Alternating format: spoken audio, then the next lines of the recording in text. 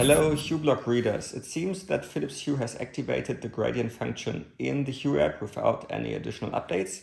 Unfortunately, the new products did not arrive yet here at my office, but I have a Play Gradient light strip installed behind the TV, and you can see here in the color picker it's now a pink color, a dot, and when I press it or move it, I can see a little 3 on this icon, and that shows me that it's a group.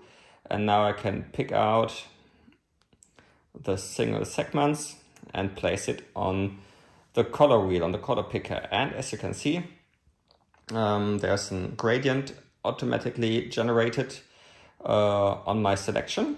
So when I pull it here to this blue color, it goes through this violet, pink, orange to yellow. And just when I move it around, it's always generated new, and the whole gradient can be seen here in this little icon. Oops, a little bit sharper, okay. And I think, well, you cannot select individual colors for each segment, only 3, but the generation of this gradient effect works really, really simple, and yeah, I like it. Please try it out. I look forward to the new gradient products.